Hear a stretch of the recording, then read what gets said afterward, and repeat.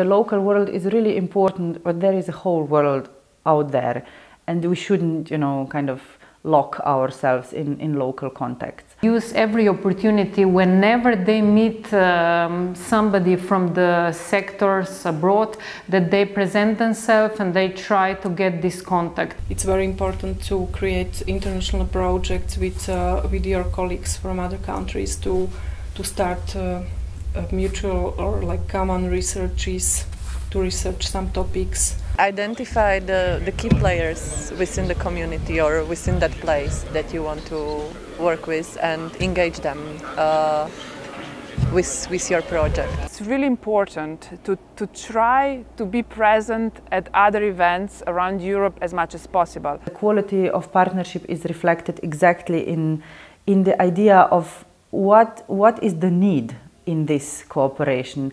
If the need is only to join to get financing, I think it's invalid.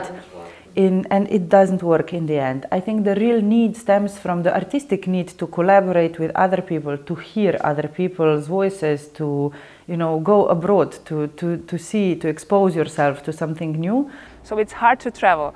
So we did things like when some from our team went to a vacation somewhere, they tried to incorporate some business visits as well. So sometimes it's just as simple as send out a nice email. I said, like, guys, I would like to meet you, I do this and that, are you interested? And then I had a meeting. Last year they were our guests at a festival, and this year I'm going there, for example. This context of diverse context and the inspiration it brings is so important for everybody, but especially for countries in transition, because it can bring a critical mass of people who can actually not only demand the change of not effective frameworks, but they can also facilitate them.